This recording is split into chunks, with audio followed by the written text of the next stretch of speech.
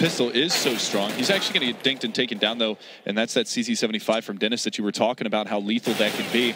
Now they're going to push on in, but it's going to be JW to find one. Nitro trades it back, but Olafmeister's there, takes down Elish. Now they've only got one to deal with in the backside of this B-bomb site, but it's flushing with the CZ. Nitro is going to be able to deal with him, takes him down. It's a 2v3. They should be able to get the bomb plant as well, but the flank is coming out. This is dangerous, and Hiko goes for two back-to-back. How did he hit that shot on Olafmeister? That was insane.